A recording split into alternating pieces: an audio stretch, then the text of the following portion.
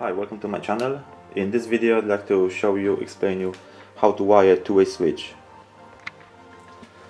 So that's the two-way switch, but actually it works at the moment as a one-way switch because you've got just two terminals in use.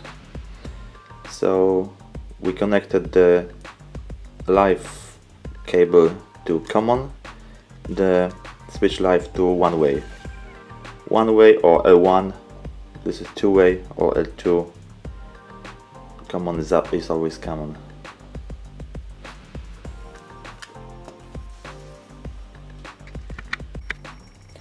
The difference between one-way switch and two-way switch, you see in front there's no difference, but when you turn it over, this is the one-way switch.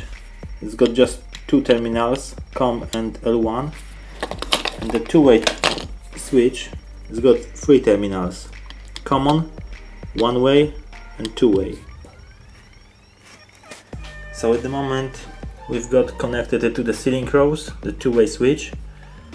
We took the live from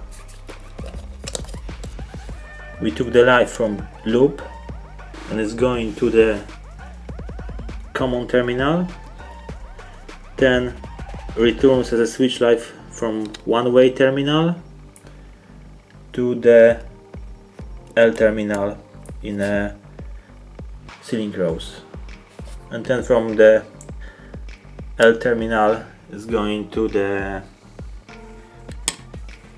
light fitting. But we want to connect two-way switch to working as a two-way switch, so let's disconnect this one. So we have our two-way switch disconnected. Let's put aside the one-way switch as well. So we want to control one light fitting, one lamp from two different locations. To do this we have to have two switches. So when all is connected, you can turn on the light with one switch and you can turn off the light with the other switch, or turn light with this switch, turn off with this one. First of all, we have to connect these two switches together. To do this, we use a 3-core and earth wire. It is 1 mm 3-core and earth. As you see, it's got three different colors: gray, black and brown, and bare earth wire. So we need to link it together. When you turn it over, as you see, they are identical. So they've got three terminals: common, one way and two way. Common, one way and two way. With this cable we need to connect it together: common with common, one way with one way, and two way with two way. Now as you see, I connected together. So the black wire link the common with common on the other switch.